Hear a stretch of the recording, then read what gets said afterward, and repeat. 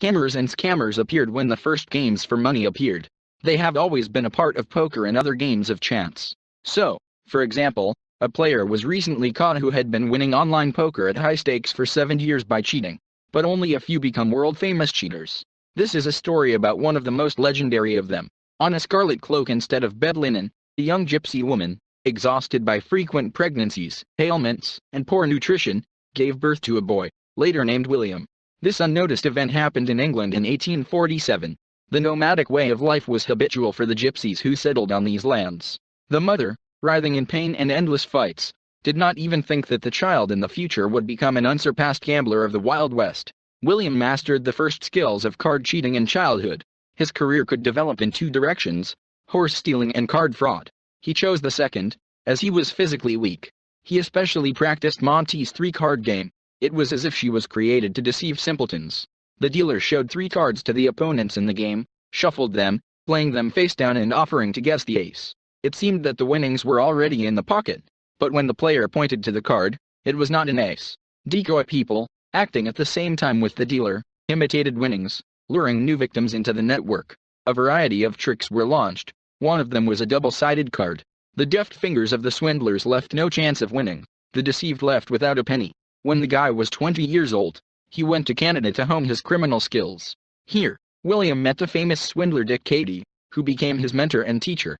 Also, acquired a new name, Canada Bill.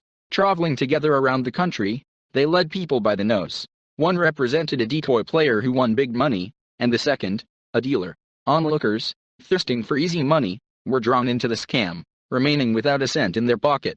Such a successful activity of the cheater was facilitated by his artistic skills. He pretended to be a simpleton, and his appearance perfectly emphasized this image. Gypsy roots made themselves felt. He skillfully reincarnated as a pathetic beggar. Bill was a thin, lanky, and awkward guy, with a goofy appearance and a blissful smile on his lips. The swindler looked like a clown.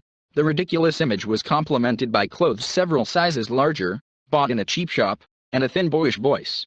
People who saw him for the first time did not imagine that they were facing a skilled swindler. Much later, having reached the highest level of skill in his field, Bill uttered a phrase that has become a classic among gamblers: "It is indecent to leave fools their money." When Jones became cramped in Canada and wanted vivid impressions and big profits, he went to the Mississippi River, parting with Dick. Vessels cruised along it, and in the elite casino clubs there was a big game. Teaming up with new comrades, George Devil, Tom Brown, and deceiving passengers on steamers, Jones hit a fabulous jackpot.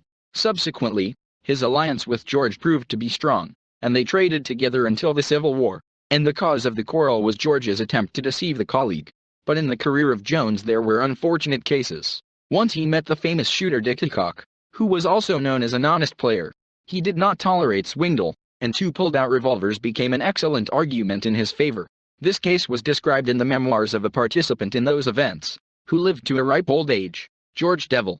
In them, he also named the exact amount of his earnings, $2 million, $56 million in terms of today, and the state of Canada bill was estimated many times more. It was huge money.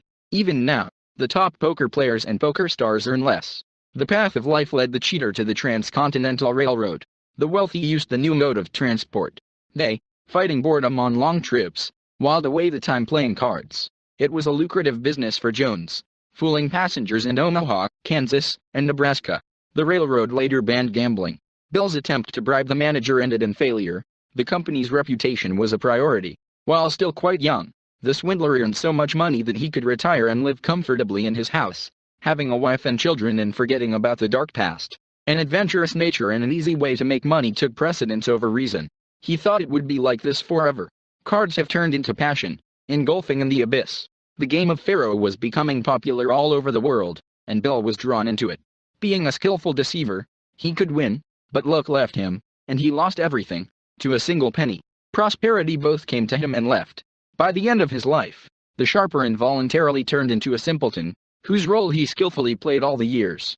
Canada Bill Jones died at the Pennsylvania Charitable Hospital in 1880, at the age of 40, from tuberculosis, leaving not even a dime for his own funeral.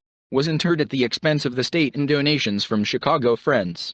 The burial of the legendary gambler can still be found today at the cemetery of Charles Evans in the city of Reading.